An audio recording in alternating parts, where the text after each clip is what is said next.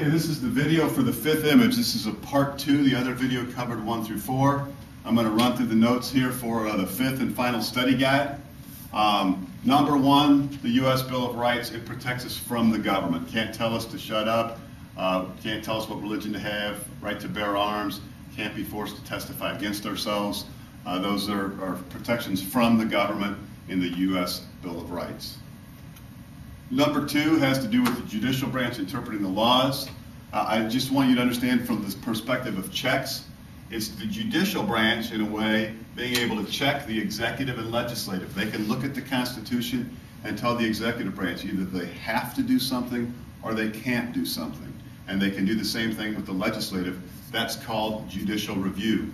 The example I used to run through it fairly quickly was in the Watergate scandal that came out of the 1972 election. It involved a president who had people working for him, that had people working for them, that had people working for them, that had broken into the other party's headquarters to steal information during the campaign. And later on it came out that that had happened. The quick version of it would be the president, instead of saying, hey, those people are going to have to face their criminal consequences for what they did, he decided that they should try to cover it up and so that nobody would find out. And eventually people found out, they started to ask questions, and the way what it came down to is the president had a taping system in the White House that recorded his conversations, his phone calls, and the legislative branch said to the president, you have to hand over those tapes. And the president, the executive branch, he said, no, they're mine. They said, no, they were in the White House, it's the people's house, they belong to the people, you need to hand them over. And so the question of the tapes went to the judicial branch. Are they going to have to be handed over? And eventually the judicial branch, the Supreme Court, said you're going to have to hand the tapes over, and that led the president to resigning, and so he resigned, his vice president took over. But that's an example of the judicial branch looking at the Constitution and telling one of the branches they have to do something. Others examples would be like the Brown case when they threw out segregation laws. They said segregation laws are not allowed under the 14th Amendment, equal protection. So that's a good example of a check. Number 3 is just looking at a bill becoming a law. Again, shared powers. It takes the legislative branch plus an executive signature, whether it's the Congress and the President or the General Assembly and the Governor, but for a bill to become a law. And then remember, of course, the judicial branch can review a law, and if they determine it to be unconstitutional, they can toss it out. So we got some shared power, and then we've got a check over here. Number 4, when we add amendments to the Constitution, it's just kind of a reminder the Constitution is alive, it adjusts, it changes over time. It is not a static document, it was built to be amendable. Number 5 had to do with the elastic clause, allowing the government to stretch into other areas. And the big thing for the note is, over time, the federal government has typically stretched out and acquired more and more power.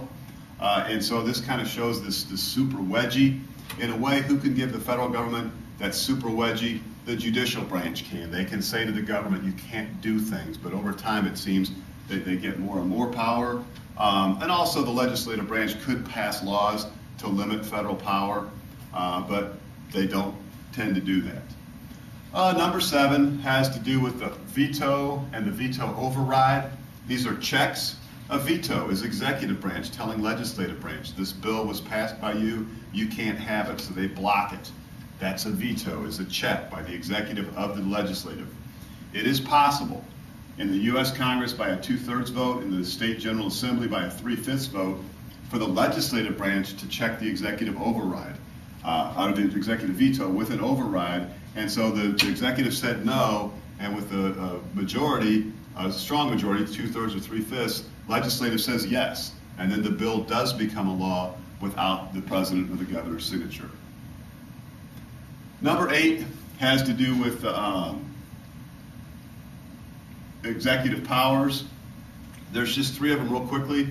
Pardon, commute, expunge. If you expunge somebody's record, you basically erase it. And so presidents and governors just have this power.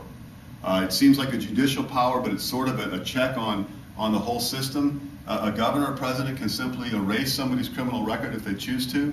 Obviously, if they abuse these powers, they run the risk of being fired by the voters in an election or even impeached by a legislative body, whether it be the Congress or the General Assembly. So expunging is to erase the record.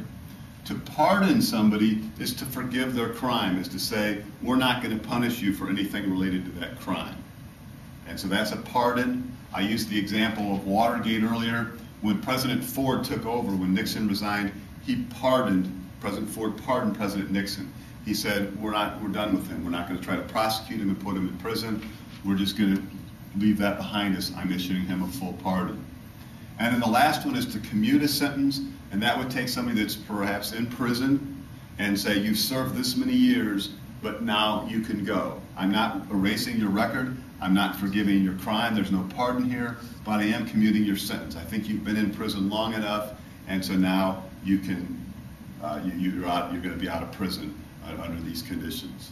Those are executive powers that governors and presidents have. Governors have them over state issues, state laws. Presidents have them over federal laws.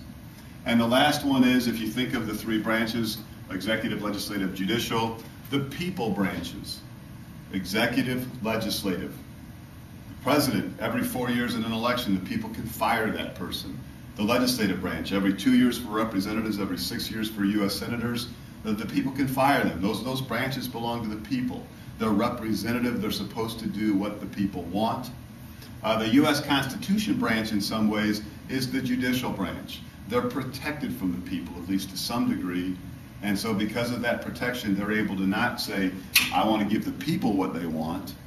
They're able to say, hey, this is what the Constitution requires, and therefore I'm going to do that. Those are all the notes. You need to have those together, bring them with you when you come to see me. What you'll need these for is the CCB topic exploration. So go ahead when you get that together and bring those in and get that part done, and then you can go on to the exploration.